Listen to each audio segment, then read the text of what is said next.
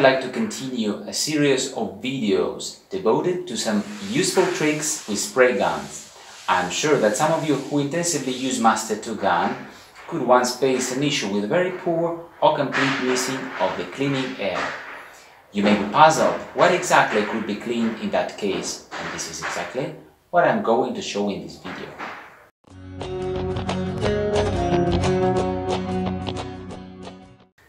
To completely clean the air ducts of the gun, you will have to do the following steps.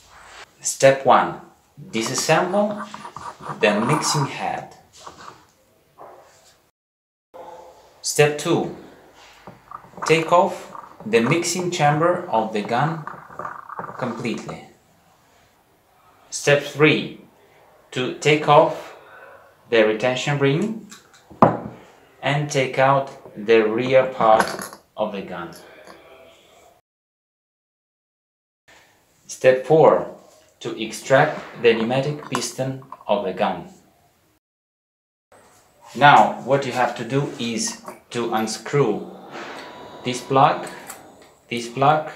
and the plug inside. Step 5.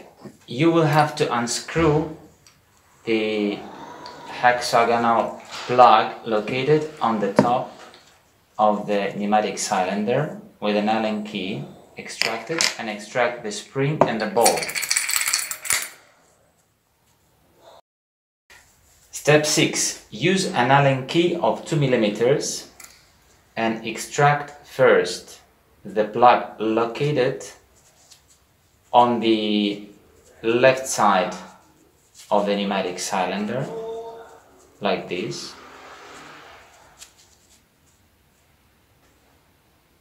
Step 7. Using the same Allen key as before, we have to extract the plug located inside of the pneumatic cylinder. Once you have extracted all the plugs, use the drill holder to clean the opened holes in the gun. Do not forget also to completely clean out the exit hole on the top. After all the air ducts have been cleaned out, it's very important that the upper plug not to be screwed in completely. Leave it like this, otherwise the air will not come out.